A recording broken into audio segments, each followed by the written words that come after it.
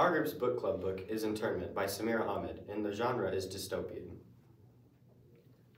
In the story, Layla and her family got separated from her home and boyfriend David because of the new president ordered that all Muslims are dangerous and imprisoning them. When Layla arrived at the camp, she was introduced to Aisha and Sohail, her new best friends, and a guard named Jake. The camp's conditions are horrible, and the resident realized that it wasn't a camp, but a prison. Due to this, Layla, Aisha, and Sohail with other prisoners went on a hunger strike to protest.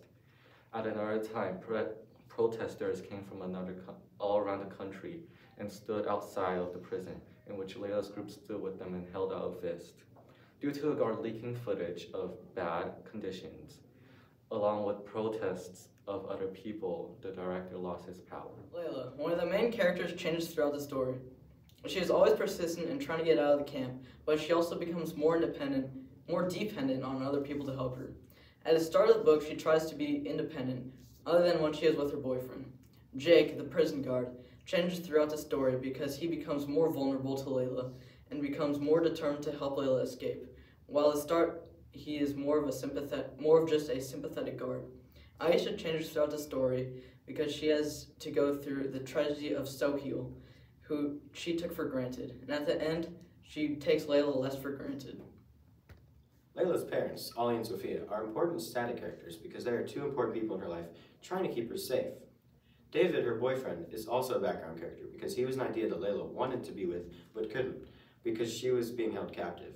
Both Layla's parents and her boyfriend are important to the story, having a big effect on the outcome while still staying in the background. Figurative language is shown throughout the book multiple times, while Layla is talking back to the guards through irony and metaphorical references, both when she gets to the camp and while she is there.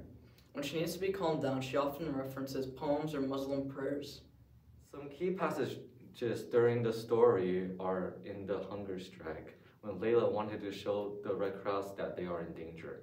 Though the Red Cross didn't know this yet, Layla wanted to use this chance to get the Red Cross to help.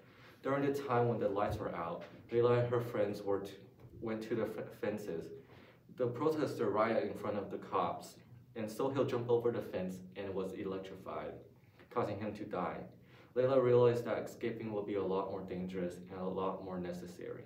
Two major themes in the story of Layla and her family's internment are the themes of never giving up when she continuously tried to get set free, and the power of love between Layla and her boyfriend and her family, and how they tried together to reach their end goal of getting set free.